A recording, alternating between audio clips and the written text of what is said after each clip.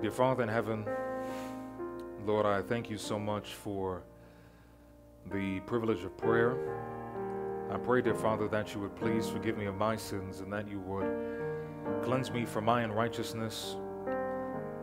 I pray, dear Father, that you would please be with my church family here as we have come before you, not to hear the words of a man or men, but to hear the words of heaven. The purpose of these 2 weeks is for revival and reformation.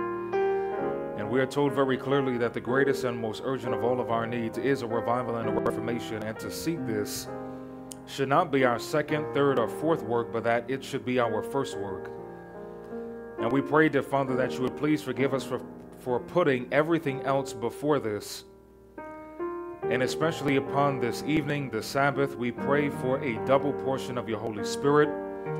I pray that you would awaken us out of the spiritual lethargy to which it is so easy for us to become accustomed to. And I just pray that you would give us newness of life.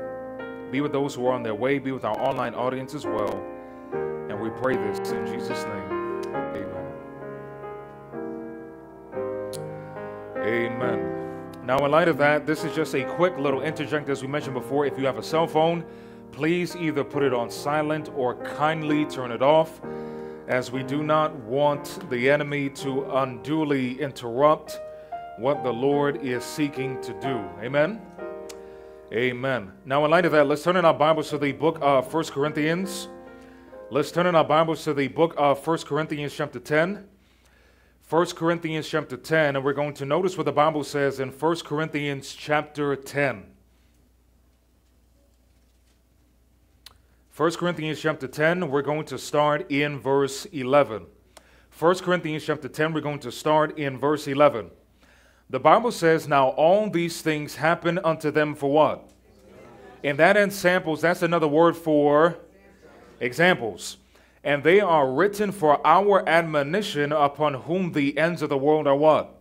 Now, were the ends of the world coming upon the Apostle Paul when he wrote this? No, they weren't. Were they coming upon any other person living in any other time period before ours? No, it's talking about specifically this generation. Verse 12, "Wherefore let him that thinketh he standeth take heed lest he do what? Lest he fall." It says, "There had no temptation taken you, but such as is common to what? Common to man. But God is unfaithful." He's faithful. "Who will not suffer you to be tempted above that ye are able, but will with the temptation also make a way to escape, that ye may be able to do what? That ye may be able to bear it." Now, what group of people was the Apostle Paul referring to in these texts? Yes, the children of Israel. So all of these things that happened, he was specifically talking about the children of Israel. Now, what is the theme or the title of this 2-week Revival and Reformation series? The closing captivity. Now, the closing captivity, who is that referring to? What time period of Israel's history is that referring to? Yes, their eventual exodus from that Medo-Persian realm, as they were going back to Jerusalem to rebuild God's holy city. Rebuild God's holy city. Now, we have been going through this week, unfortunately, some of the things that directly led to them going into captivity. Now, again, in light of this reality, do you think that it's good for us to understand specifically why they had to go into captivity in the first place? That's very important before we study them actually leaving. Now, as we take a look at the screen, this is our theme text. It says, "Many are casting contempt upon the Old Testament scriptures, but these are not to lose their what? Their sacredness. Throughout all time, they are not to be dropped out of our instruction." Paul writes concerning the experiences of God's people in ancient times, and we just read that, "The prophets spoke less for their own time than for the ages which have followed, and for our own day." So again, we saw very clearly that these prophecies and all of these things that God gave to these ancient prophets were specifically talking about those of us living here at the end of time. All right, now does everybody remember this? Now, what is this referring to? What is this referring to? Yes, let's turn in our Bibles to the book of Exodus chapter 15. Let's turn in our Bibles to the book of Exodus chapter 16, rather. Exodus chapter 16. Exodus chapter 16, we're going to notice what the Bible says. Exodus chapter 16, we're going to start in verse 1. And when you have it, you can say amen. It says, "And they took their journey from Elim, and all the congregation of the children of Israel came unto the wilderness of Sin, which is between Elim and Sinai, on the 15th day of the second month, after their departing out of the land of Egypt. And the whole congregation of the children of Israel murmured against Moses and Aaron in the wilderness. And the children of Israel said unto them, Would to God we had died by the hand of the Lord in the land of Egypt, when we sat by the flesh pots, and when we did eat bread to the what? To the full." So do you think that they were engaging in gluttony? Yes. Now, is gluttony good for the body? No, it's not. "For ye have brought us forth into the wilderness to kill this whole assembly with what? With hunger." Now, in light of all of the miracles that God had done for ancient Israel, do you think that it was ridiculous that they were saying that God brought them into the wilderness to kill them? Brothers and sisters, this is what sin does to the mind. And many times we look at these experiences of ancient Israel and we would say, if we were living during that time, we would never engage in this murmuring and complaining. We would never say the incredible fallacies that the children of Israel used to engage in. But unfortunately, without the grace of God, we would do the same exact thing. Or even worse. It says, "Then said the Lord unto Moses, Behold, I will rain bread from heaven for what? For you. And the people shall go out and gather a certain rate every day, that I may do what for them? May prove them." You see, one of the principles that you continually see through the sacred writings of God and the spirit of prophecy is this reality that God is always proving us. Now, why is God so intent upon proving us? Develop our characters, love. Now, what is the ultimate goal? What is the ultimate goal?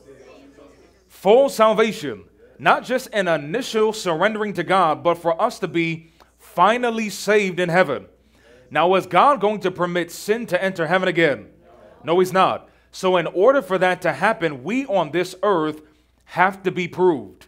Now, what do we have to prove?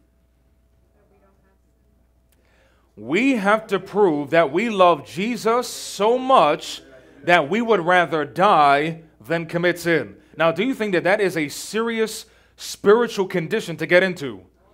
Yes, it is. And if we really understood how serious it is, we would take things very differently from how we do.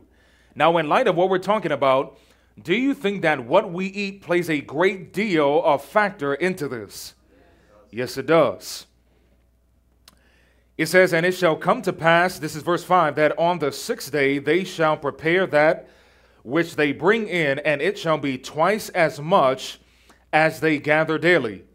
And Moses and Aaron said unto all the children of Israel at even, Then ye shall know that the Lord hath brought you out of the land of what? Of Egypt. It says, "And in the morning then ye shall see the glory of the Lord, for that he heareth your murmurings against the Lord, and what are we that ye murmur against what?" Now, why was he saying, why are we that you murmur against us? Why is he saying that?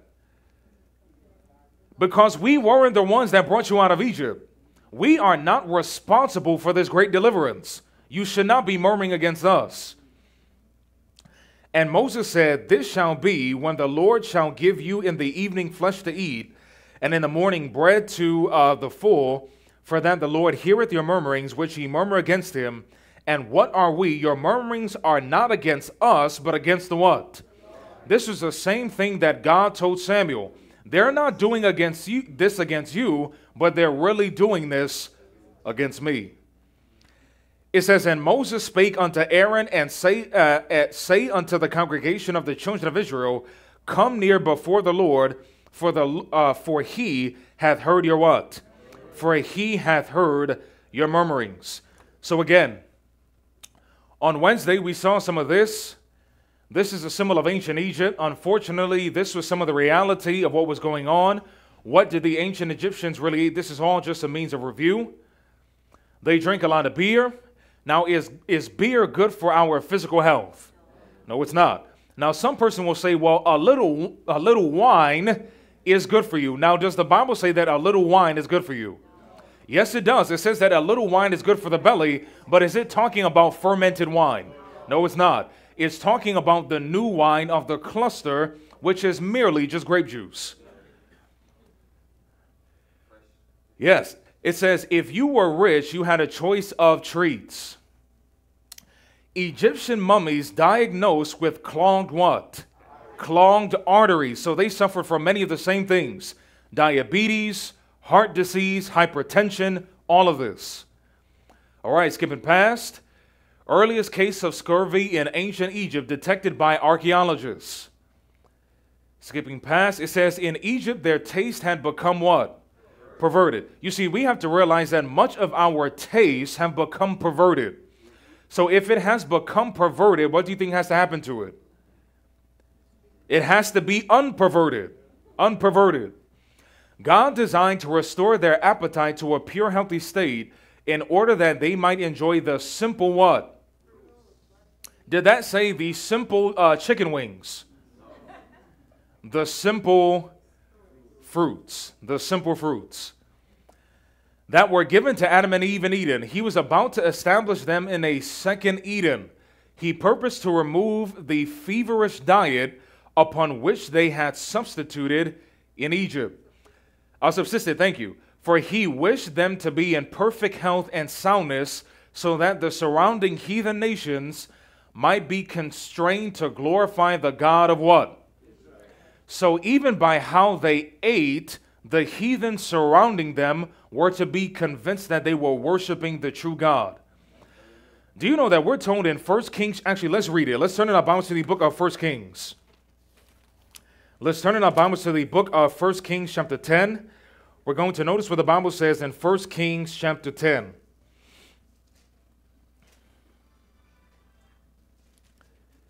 1 Kings chapter 10.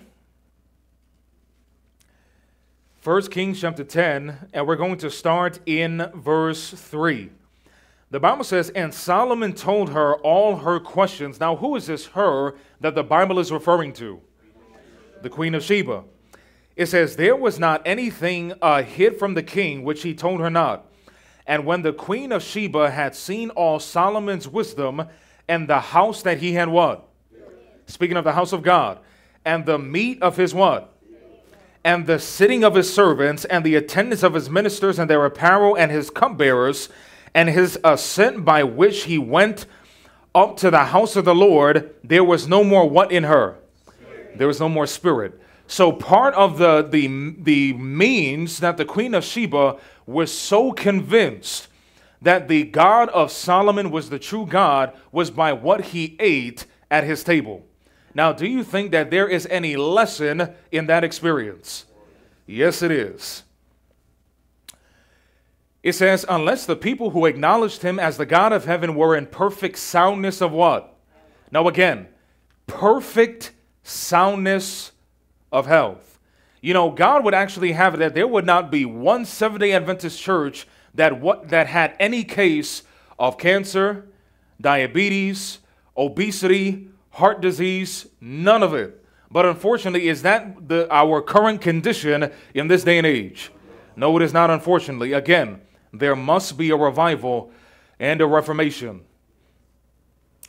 This says if the Israelites had been given the diet to which they had been accustomed while in Egypt, they would have exhibited the unmanageable spirit that the world is exhibiting today. Again, is the world unmanageable? Yes, it is. Alrighty, now everybody remember this. This is just a symbol of health, an overall symbol of health. This says from the beginning of the health reform work, we have found it necessary to educate. God desires us to continue this work of educating the what? Educating the people. Now, in light of that, who here by show of hands feels that they need more education? Yes, the work of education never stops. It never stops. All right, now what is this? Now, we want to give some great intelligence to this subject of health reform, because if we're going to properly have revival and reformation, we must give attention to that which we put upon our tables. Now, this is a symbol of healthy food, a symbol of healthy food. Now, we're going to study something called food classification. Now, do you think it's important for us to study nutrition from the Bible standpoint? Yes, it is. All right, notice what this says from a book called Counsel on Diet and Foods. Anybody ever heard of Counsel on Diet and Foods? Who here has actually gone through the book Counsel on Diet and Foods? By show of hands, who here has at least gone through one book on health from the Spirit of Prophecy? At least one. Now, brothers and sisters, this is not a means of condemnation, but that is not enough of us. These are the blessed truths that God has given to us, and we need to open up these books and we must read them. These are not mere recommendations. These are requirements. This says, in order to know what are the best foods, we must study God's original plan for man's diet. He who created man and who understands his needs appointed Adam his food. Behold, he said, I have given you every herb yielding seed. Now let's get into it. Let's turn in our Bibles to the book of Genesis. Let's turn in our Bibles to the book of Genesis chapter 1. Let's turn in our Bibles to the book of Genesis chapter 1. These were unfortunately some of the very same principles that the children of Israel completely lost sight of. Genesis chapter 1 rather, starting in verse 11. It says, and God said, let the earth bring forth grass, the herb yielding seed, and the fruit tree yielding fruit after his what? After his kind, whose seed is in its what? So did God create any fruit that didn't have seed in it? There's a lesson in that. It says, upon the earth, and it was what? And it was so. Verse 29. Let's jump down to verse 29. The Bible says, and God said, behold, I have given you every herb bearing seed which is upon the face of the earth, and every tree in which is the fruit of a tree yielding seed, to you it shall be for what? For meat. So what was the original meat that God gave to the gave to Adam and Eve rather in the Garden of Eden? Yes, these fruits, these nuts, and these grains. Now again, did God give man a meat diet as far as flesh meat in the Garden of Eden? No, he didn't. Because in order to get flesh meat, you would have to do what? Kill, and killing means death. And was there any death before sin? No, there wasn't. All right, so this is a symbol of the herb yielding seed. These are some texts. Now, we're not going to go through all of this, but you can either take a picture or write this down in your notes. This is Matthew 13, Numbers 11, and Numbers chapter 20. That's a symbol of the herb yielding seed.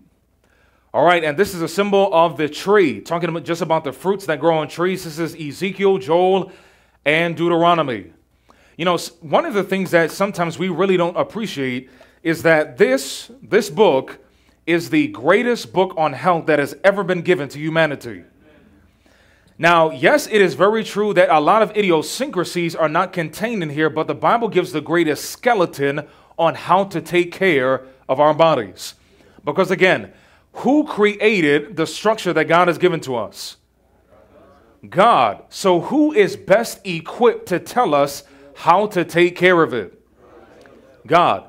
Now, if we have a car and there is something that goes wrong with the car, say if you have a Toyota and you're driving a Toyota, whether a sedan or SUV, and there's something that goes wrong with the Toyota, do you then go to the Chevy dealership in order to find out how to take care of your Toyota? No, you go to the Toyota dealership.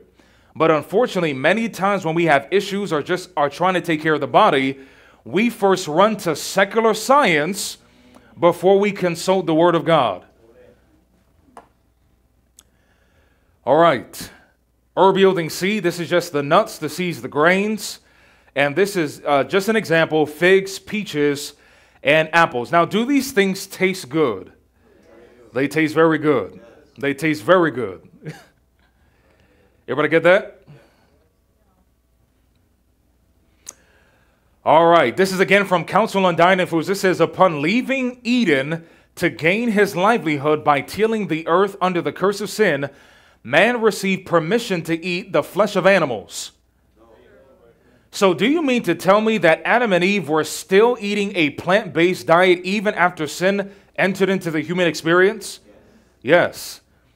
Grains, fruits, nuts, and vegetables constitute the diet chosen for us by our Creator.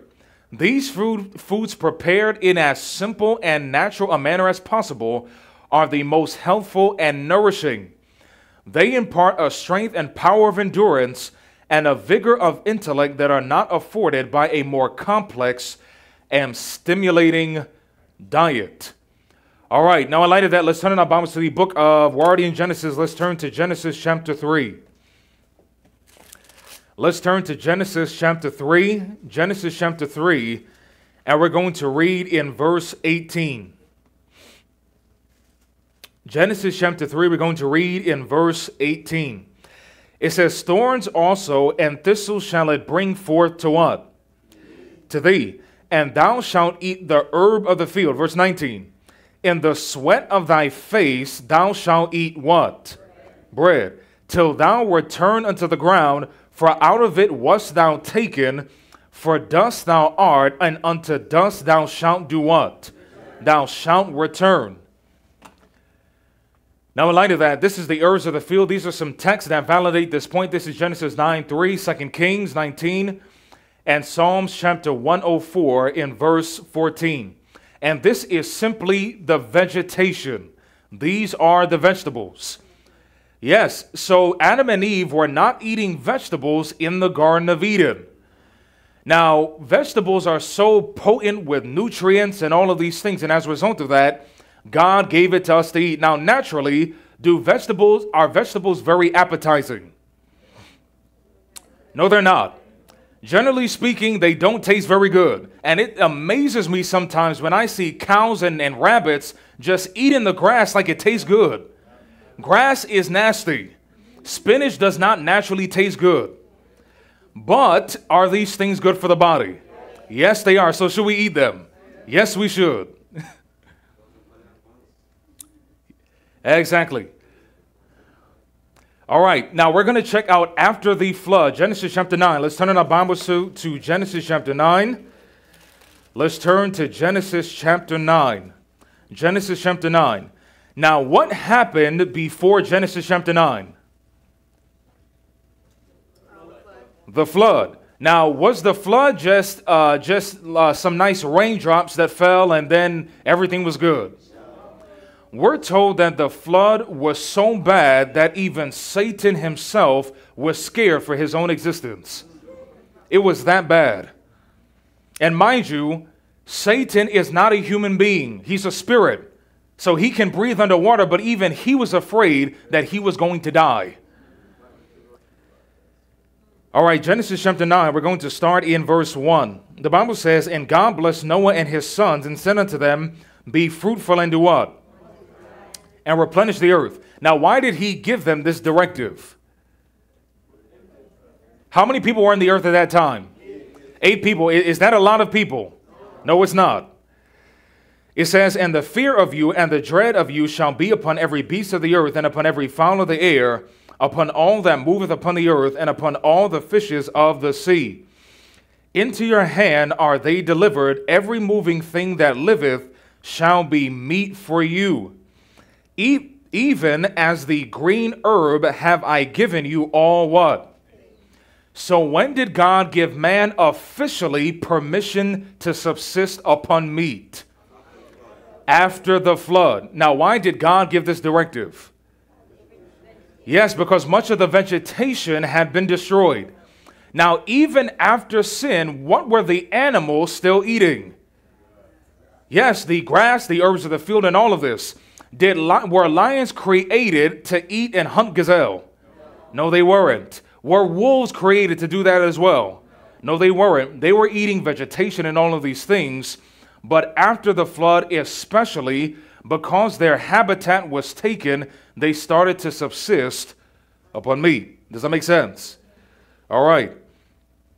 It says, but notice in verse 4, but flesh with the life thereof, which is the blood thereof, shall ye not what?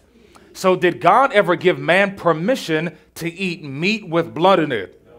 No, not ever. Now let's turn in our Bibles to the book of Leviticus. Let's turn in our Bibles to the book of Leviticus. Leviticus chapter 3, we're going to read in verse 17. Now notice the other injunction. In verse 17 it says, it shall be a perpetual statute for your generations throughout all your what? That ye eat neither fat nor what? So it wasn't just the blood, but it was no what? No fat. Now, did God, after the flood, did God give man permission to eat whatever animal he wanted to eat? What were the only animals that Noah and his descendants were permitted to eat? Now, did Noah and his descendants, did they have an understanding of clean and unclean meat? Where do we get an indication of this?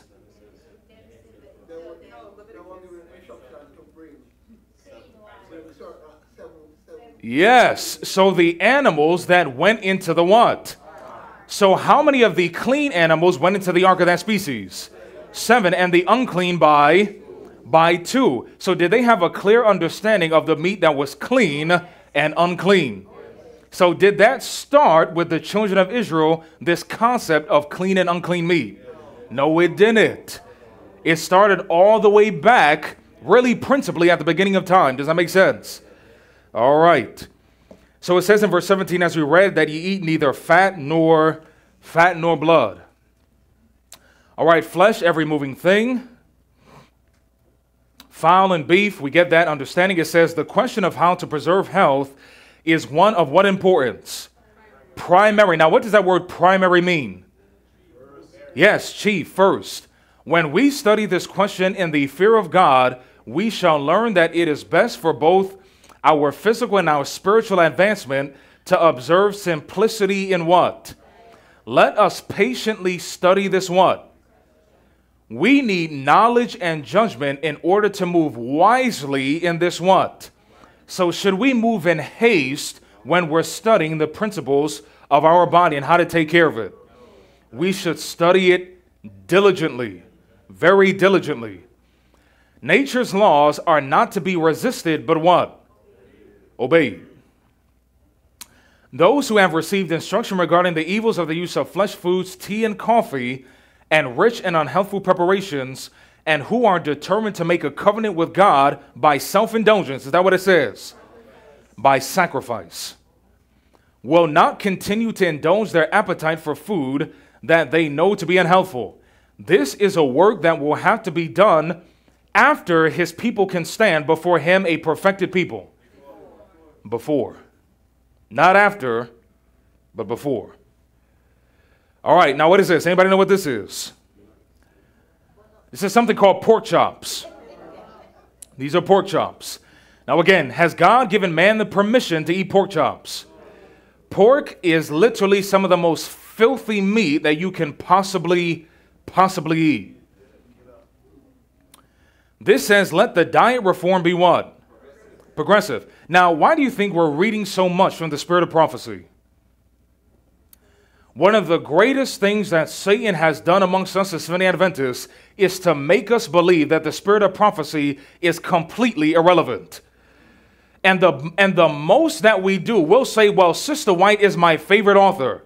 We merely look at it as devotional reading, but these are required studies. I mean, think about this.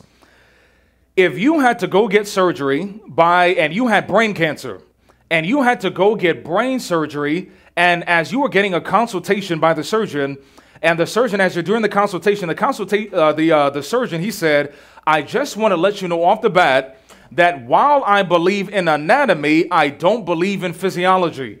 Would you consider him a real surgeon? Now, how is it that some of us can call ourselves Seventh-day Adventists and will say we believe in the commandments of God, but will spurn the testimony of Jesus Christ? This is deception. This says, tell them that the time will soon come when there will be no safety in using eggs, milk, cream, or butter because what? Disease in animals is what? Now, just for context and principle, when was this statement written? Yes, over 100 years ago. So if this was saying over 100 years ago that the time was soon coming, do you think we've come to that time? Let's turn in our Bibles to the book of Hosea. Let's turn in our Bibles to the book of Hosea. Lest somebody be tempted to believe that this is just the babblings of an old woman. Let's turn in our Bibles to the book of Hosea chapter 4. Let's notice what the Bible says in the book of Hosea chapter 4. Hosea chapter 4, we're going to start in verse 1. The Bible says, hear the word of the Lord, ye children of Israel, for the Lord hath a controversy with the inhabitants of the what? Because there is no truth, nor mercy, nor knowledge of God in the land. By swearing and lying and killing and stealing and committing adultery, they break out, and blood toucheth blood. Therefore shall the land mourn, and everyone that dwelleth therein shall do what? So the real reason why we have climate change is not merely because of BP and Shell, but it's because of the sins of men, our sins. It says, shall languish with the beasts of the field and with the fowls of heaven, yea, the fishes of the sea also shall be what? So the sins of men have directly affected the animal creation. So the same thing that we just read in the spirit of prophecy is the same thing that the Bible says. Does that make sense? All right, it says the time is near when, because of the iniquity of the fallen race, the whole animal creation will groan under the diseases that curse our earth. Has anybody ever watched a documentary on the slaughterhouses and what those animals have to deal with? It is literally satanic. Notice, global pork prices rise amid China's pig disease outbreak. This is back from 2019. This says China produces and consumes 2/3 of the world's pork. Is that a lot of pork? That's a lot of pork. All right. Now, somebody says, well, I don't eat pork. I only eat clean meat. Notice, 12 million pounds of beef are recalled for possible salmonella. Check your freezer. An Arizona-based meat company recalled more than 5.1 million pounds of raw beef. Is that a lot of beef? That's a lot of beef. That's on top of the 6.9 million pounds the company already recalled in October, for a total of 12 million. That's the amount of some 55,000 Americans typically eat over a what? So this says that 55,000 of us as Americans eat 12 million pounds of beef, not over a lifetime, but just during 1 year. Is that a lot of meat? That's a lot of meat. All right. Well, somebody says, well, I don't eat clean meat. I only eat fish. Mercury in fish is more dangerous than believed. Most of the world's fish, especially commercial fish, has mercury in it. And the more they study mercury is the more toxic they realize it to be.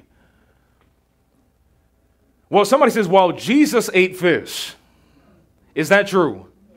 Yes, it is very true. But is the fish that Jesus ate the same fish that's rolling around today? And there's also another reason why we shouldn't eat fish. We are currently in something called the Day of Atonement. Who here has ever heard of the Day of Atonement? And because of that reality, these things must be done away.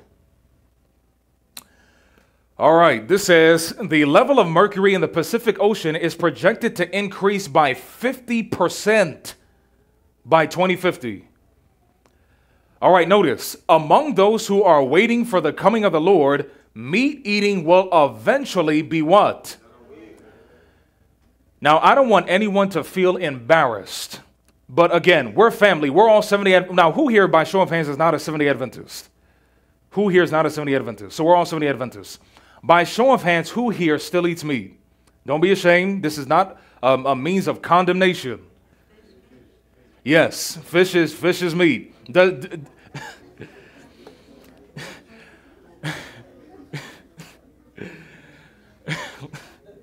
God is good. Does fish have parents? Yes, it does. So is it meat? It's still meat. Do you have to kill it in order to eat it? Yes, you do. All right. It says, flesh will cease to form a part of their diet. We should ever keep this end in view and endeavor to work steadily what?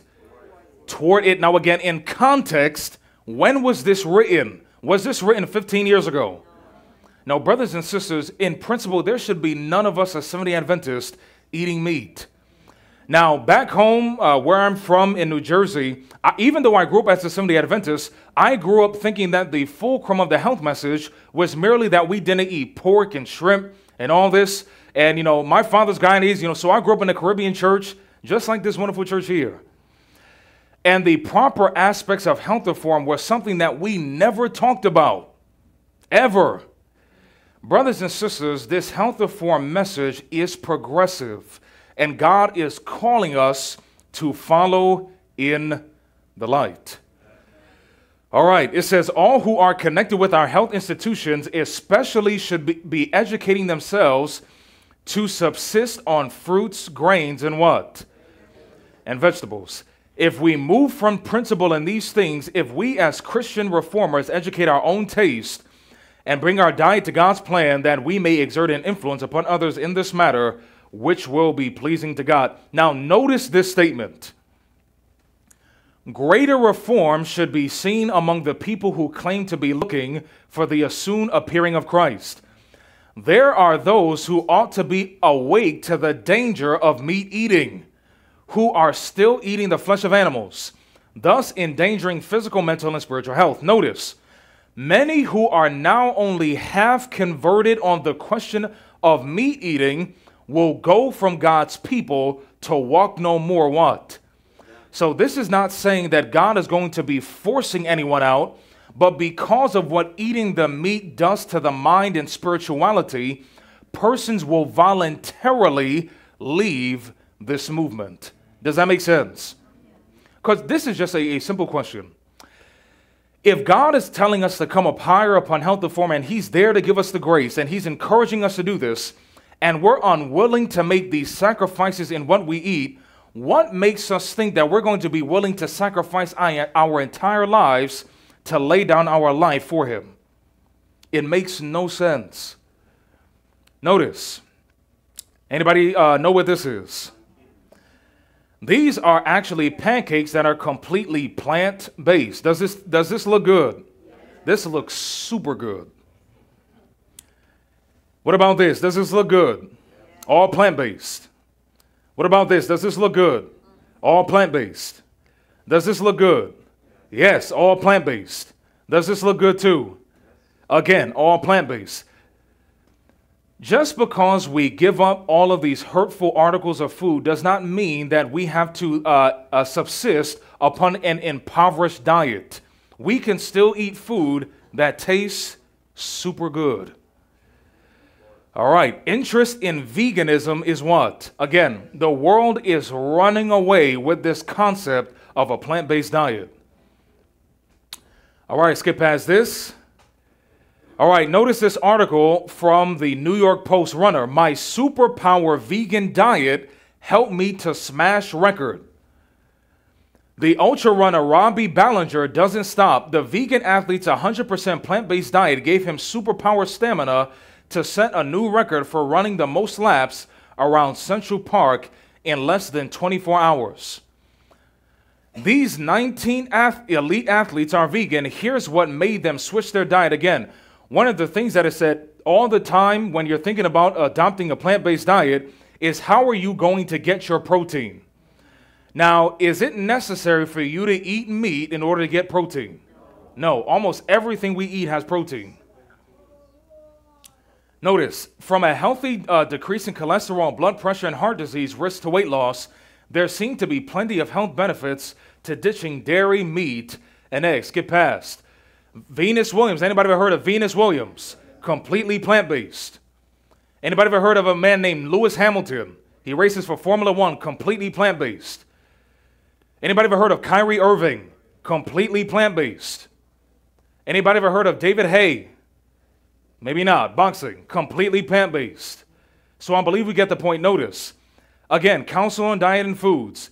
It is a mistake to suppose that muscular strength depends on the use of animal food. The grains with the fruits, nuts, and vegetables contain all the nutritive properties necessary to make good blood. This says these elements are not so well or so fully supplied by the flesh diet. All right, God gave our first parents the food he designed that the race should eat. It was contrary to his plan to have the life of any creature taken. There was to be no death in where? In Eden. And again, when we get to heaven, are we going to be barbecuing chicken and fish and beef and all that? No, we're not. God gave man no permission to eat animal food until what? Until after the flood. Again, let them learn how to live healthfully, teaching others what they have learned. Let them impart this knowledge as they would what? Especially as we seek to do evangelism and reach our community, we must elevate this message of health. We are told very clearly in the spirit of prophecy that this health work is the entering wedge to give the gospel. Because if you are ministering to persons who have diabetes and high blood pressure, and you can help them with these maladies, do you think that this is going to open their hearts to Christ? Yes, but unfortunately, if we are suffering from the same issues that they are, is this really going to be an opening wedge? No, it is not. All right, it says, let them teach the people to preserve their health and increase the strength by avoiding, notice, the large amount of cooking that has filled the world with what? With chronic invalids. It's not only just eating plant-based food, but we also need to eat very fresh food. And especially amongst those of us that are Caribbean, we eat a lot of cooked food. A lot of cooked food. We need to eat a lot of fresh vegetables and a lot of fresh fruits. All right, by precept and example, make it plain that the food which God gave Adam in his sinless state is the best for man's use as he seeks to regain that sinless state. All right. Now, when you see this picture, what comes to your imagination? We're bringing this to a close. Now, contrary to popular opinion, our health is not wholly dependent upon what we eat. Health is holistic. Now, we don't have time to talk about all the laws of health. It would take too much time. But one of the most neglected laws of health that we have is daily exercise. Now, please don't be ashamed.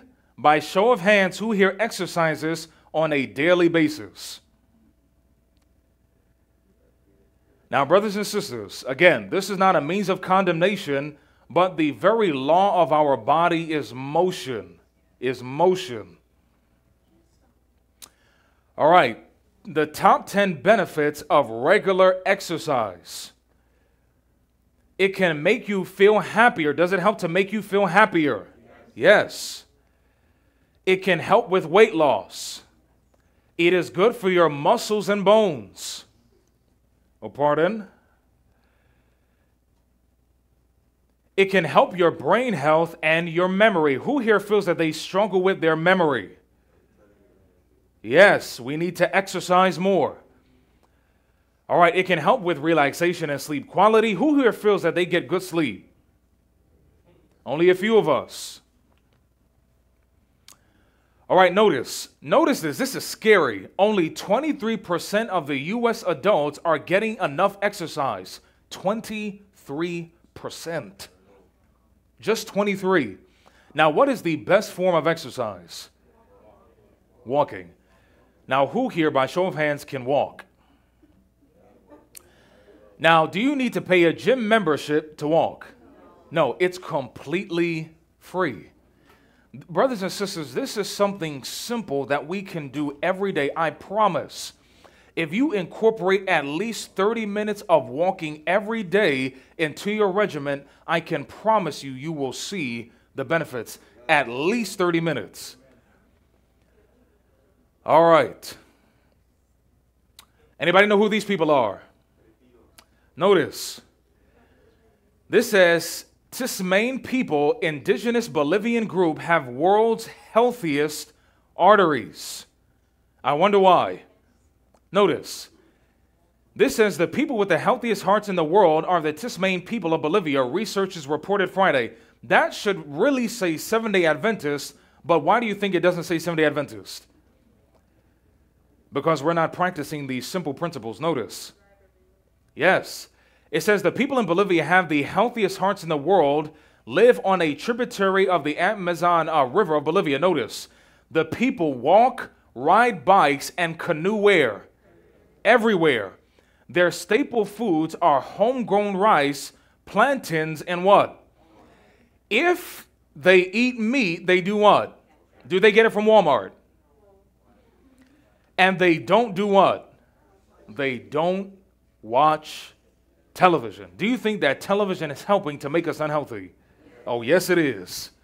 We get the Lay's potato chips and the Cheetos and Doritos, and we watch Netflix.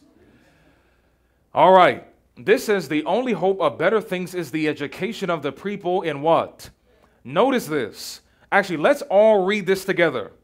Disease is an effort of nature to free the system from conditions that result from a violation of the laws of what?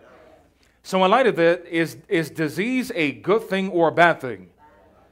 It's actually a good thing. Disease actually tells us that there is something wrong with our bodies. Now, when you are driving down the street and the check engine light comes on, is it a bad thing that the check engine light comes on? Or would you have it that your engine be breaking down and the light never come on? Which one would you rather have? The light to come on. So when we get diabetes, this is actually the body saying there's something wrong with me. When we get cancer, this is the body saying that there is something wrong with me that you need to fix. That makes sense? Now, who can fix it? Can the doctor fix it? Do doctors bring healing? Do even using natural remedies bring healing? Who brings healing?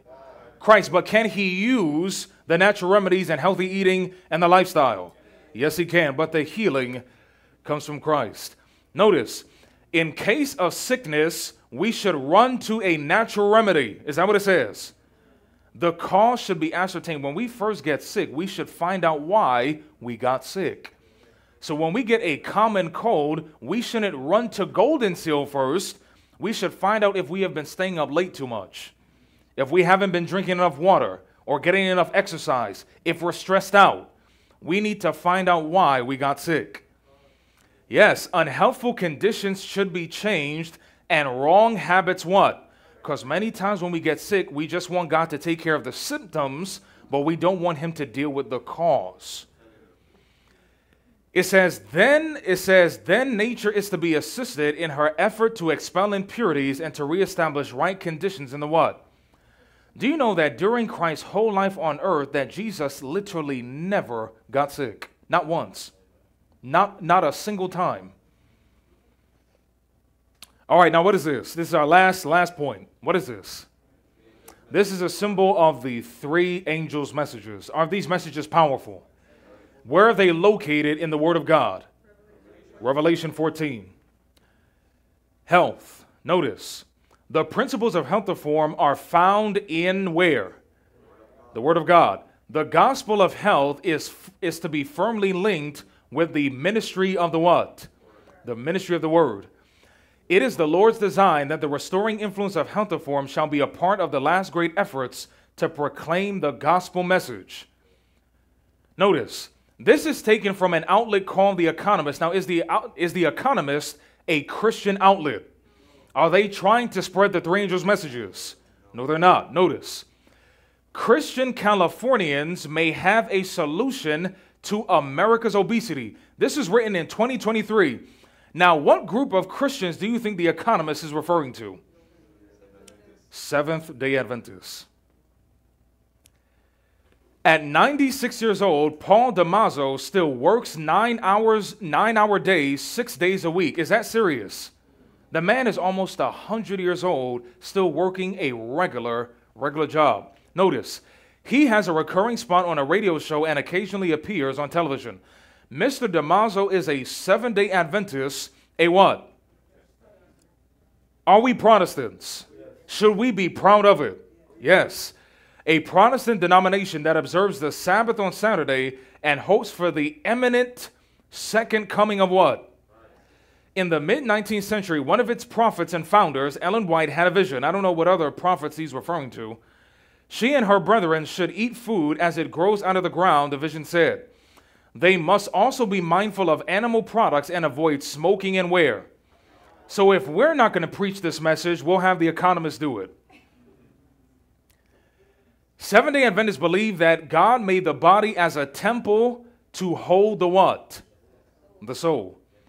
By some accounts, Seventh-day Adventists are the healthiest people in America. They have lower rates of cancer, a longer life expectancy, and better physical and mental health throughout their lives. Brothers and sisters, do you think that it's time to truly practice these principles? Because again, if we really want revival and reformation, we cannot put these things to the background and still believe that God's going to pour out his Holy Spirit upon us. If we think that, we're only deceiving ourselves. We're only deceiving ourselves, and especially at this time. Brothers and sisters, God means every single thing that he says. Every single thing. If we continue in this, unfortunately, though God loves us, we may just have to suffer the consequences of our disobedience. But God does promise that if we follow him in faith, that he will put none of the diseases upon us as were put upon the Egyptians. Now, very small appeal again, by show of hands, who wants to be a part of that number to follow the Lord, especially in the year of health? Amen. And in light of that, let us have a word of prayer.